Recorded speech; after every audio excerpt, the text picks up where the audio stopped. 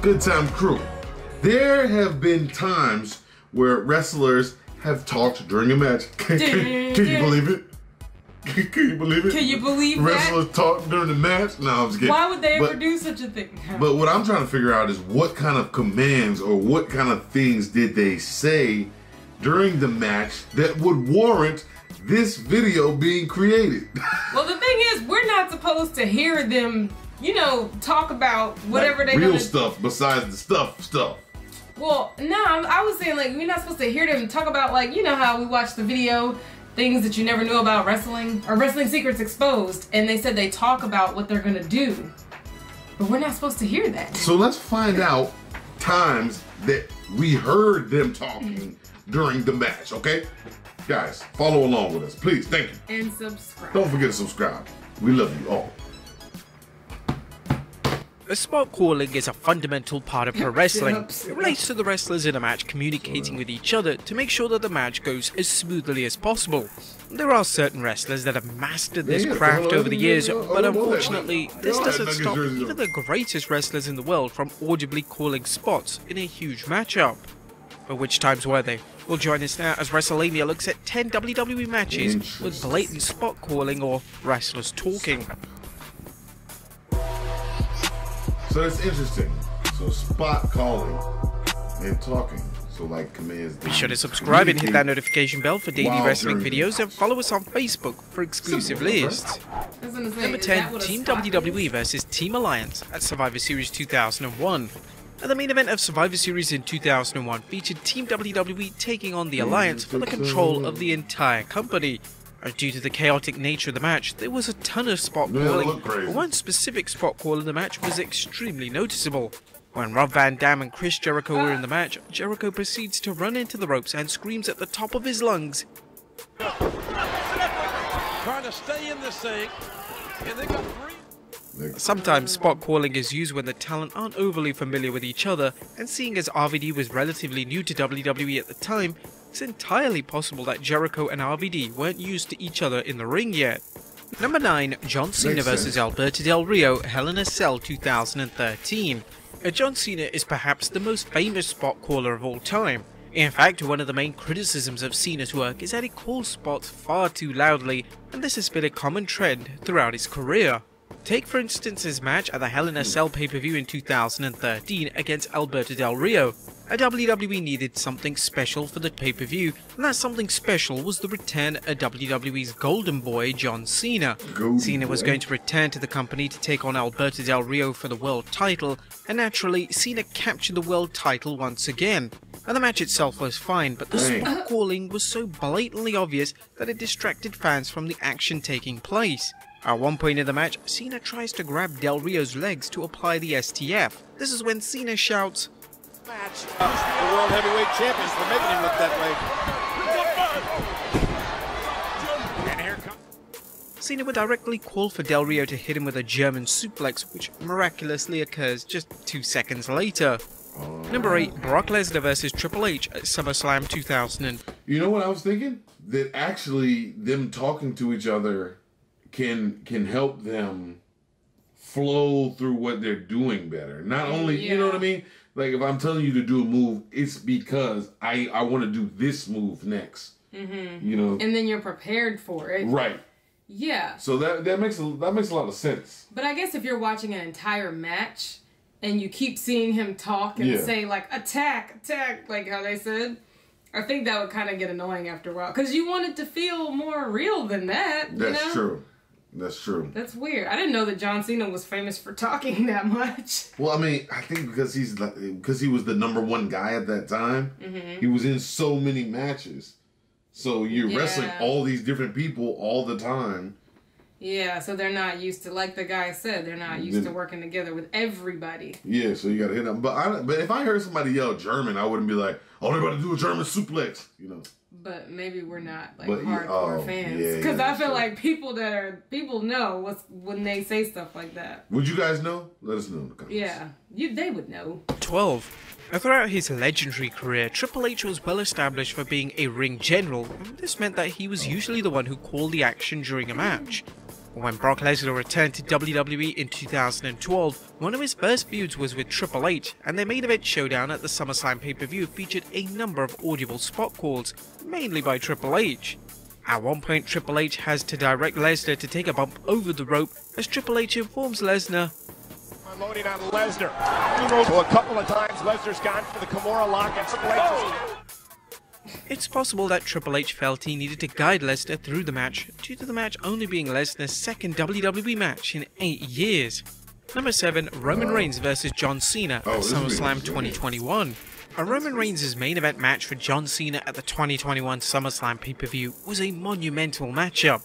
It was established as a dream match as Reigns and Cena had never gone one-on-one whilst Reigns was portraying his acclaimed tribal chief persona. The match for the most part was well received, but this didn't mean that there wasn't more blatant spot calling from the former 16-time world champion. During the match, Reigns had a sleeper hold locked in on Cena as Cena is trying to feed off the crowd reaction. Cena then informs Reigns to Base. John Cena trying to power out of this sleeper hold, but now Reigns then proceeds to jump on Cena's back, and as the two then transition into the next planned spot. Number 6, CM Punk vs Batista vs Rey Mysterio vs The Undertaker at Bragging Rights 2009. 4 WWE legends collided for the world title at the Bragging Rights pay-per-view in 2009, as the match in question was between Batista, Taker, CM Punk and Rey Mysterio. Towards the final stages of the match, the dead man hit a chokeslam on Batista, and Taker would then ask Batista if he was okay, which Batista replied with a definitive a choke slam! The Animal! No.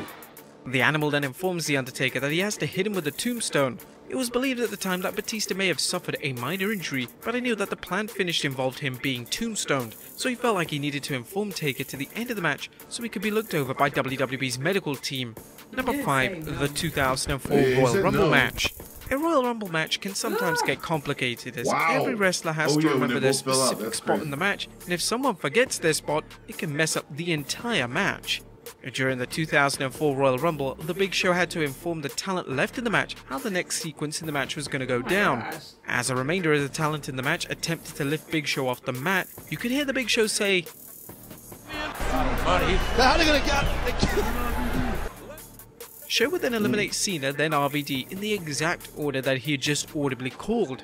The eliminations would have been worked out ahead of time, so it's likely that someone in the match forgot what order the eliminations were supposed to come. This forced Big Show to do an audible and extremely loud spot call to get the match back on track. Number 4, The Big Show vs. It's funny because I actually didn't hear that when they played that clip. I didn't hear that at all. I feel like it's weird because when we were watching wrestling, like when we watch it on TV, I feel like we can see and hear a lot more clearly than we're seeing it right now. Yeah, and you know, it's interesting how they have to keep on going with the show. Because I just thought about that. Yeah. When they showed Undertaker versus Batista, he was like, you have to do the tombstone because that's his finishing move. To hurry up and end the match. Yeah. So it's interesting that even though he was hurt, he's like, we still got to do this. Yeah, that like, hurt. You got to get up. We'll check on you later. Are you okay? No. But hurry up and do what you got to do. Yeah. Because the show must go on. We still got to put on a good match. And we still got to take up time doing Right. things. And you heard what he just said about the elimination order.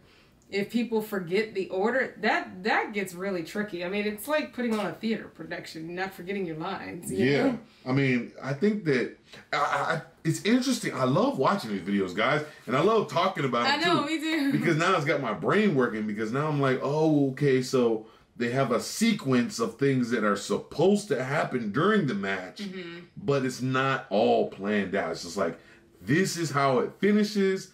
At some point in time, you need to make sure to do this, and, you know, we'll try to coach each other to give them a really good show. Yeah. But it's like, this is how it ends. It ends with me or you doing this. Yeah. And it's like with John Cena. They said that John Cena was trying to go based off the crowd's energy. Yeah. Because if the crowd is super hyped, well, you don't want to, like, do the next planned move if that's not the hypest thing. It's like, no, we need to go to this next. Yeah, we need to make this bigger. Jump on my back. Make it really look, really sell this thing. I see why they got to talk so much. Yeah. Triple H on Raw in 1999. Speaking of the 7-foot-tall Big Show, in late 1999 he received a huge push and would win the title at the Survivor Series pay-per-view. The Big Show would then work a rivalry with Triple H that was predominantly on television, and in one specific match between the two, Triple H went overboard on the loud spot calling. As Triple H was intimidating referee Tim White in the corner, Triple H would scream, How did he do that? And Triple H cannot believe it. Side slam. Oh, okay, that was loud. It was overly blatant and hard to ignore. The two would go on to work with each other rather frequently over their careers, so the noticeable spot calling likely came down to their inexperience with working with one another. Yeah. Number 3, The Undertaker vs Edge at WrestleMania 24. A lot of secret communication between wrestlers goes on whilst they're tied up in the turnbuckle. As their faces are usually covered, they can have a quick conversation and discuss their next spots. Take for instance the main event of WrestleMania 24. It featured Edge defending the world title against The Undertaker in a tremendous WrestleMania main event. Audible spot calling is actually really limited in the match, which is a credit to the talent involved, but there is one specific moment in the match where The Undertaker calls a spot louder than he's ever called a spot before. As the dead man proceeds to throw Edge into the turnbuckle, he shouts out, Undertaker can really take his time with Edge here tonight. Oh, he's got Edge. Sometimes spot calling can be avoided, and on this occasion, this was likely one of the spots which was improvised in the match itself, rather than a spot that was planned ahead of time. Number 2, the 2007 Royal Rumble match.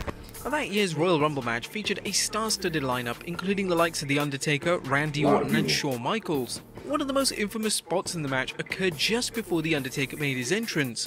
The Great Khali had entered the match and cleared house, and he then began to taunt the crowd, ready for the dead man to make his entrance. The issue here was that Khali was supposed to do his signature taunt towards the hard camera side of the arena, but Khali clearly got confused. Wrestling legend HBK had no choice but to point towards the hard camera side of the arena and shout, At least. I'm afraid this... It was so obvious what HBK was communicating to Khali, but it's a good job he did, otherwise the preceding spot, which was to see The Undertaker make his entrance to take out the 7-foot-tall Khali, wouldn't have had the same effect. Yeah, and number 1, The Rock vs John Cena at WrestleMania 28. WrestleMania 28's main event saw The Rock take on John Cena in an epic dream match that fans never thought was ever going to be possible, even though it happened twice. The match was great from an in-ring point of view, but The Rock had a little ring rust which was easy to understand after he spent so long away from the ring. Interestingly, although the spot calling was frequent in the match, it looked like The Rock was actually the one who called the match. At one point, Cena has a bear hug locked in on the Great One, and The Rock asks Cena if he wants to do the DDT.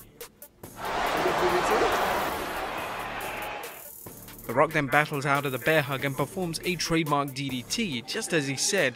Luckily, the spot calling didn't take anything away from the quality of the match, as the match is still fondly remembered as being one of the most memorable main events in WWE WrestleMania history. Well, there you have it, folks. 10 WWE... That's so totally interesting.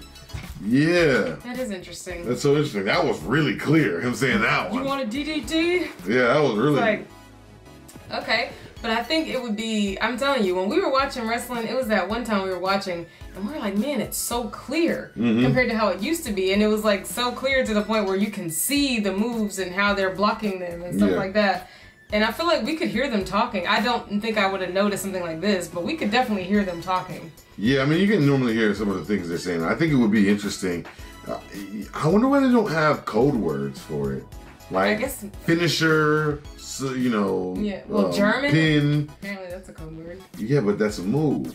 Yeah, but I mean, but like, what if it's something like, you know, like if the finisher is supposed to be whatever move, you know, why don't you say, "I agree"? Like, you know what I'm saying? Like, if I say green, like that's the go ahead for the end. But that can be confused for like, you know, but pain or like nobody thinks that I'm saying green, and then I just do it.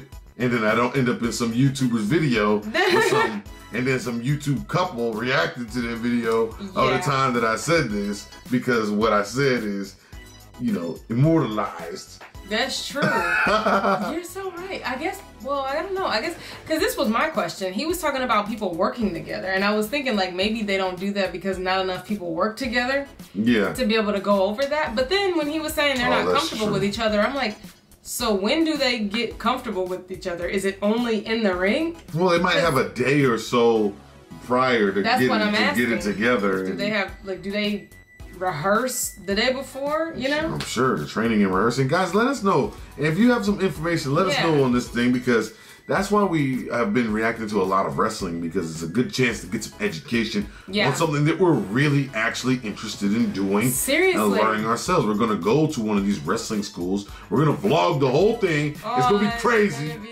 But before we do that, I like watching these first, and also, you know, working out behind the scenes. Shaking my power up, baby. Stop working out, you guys. I gotta get back.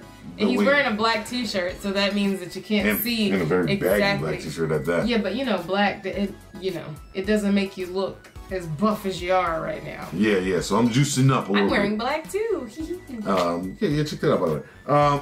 So anyway, guys. We're gonna get out of here. Yeah. Give us the information you have. Let us know what we're doing next. And you know how it goes. Hey man, we'll see you tomorrow. Cause it's every day, bro. Subscribe. Every day, bro.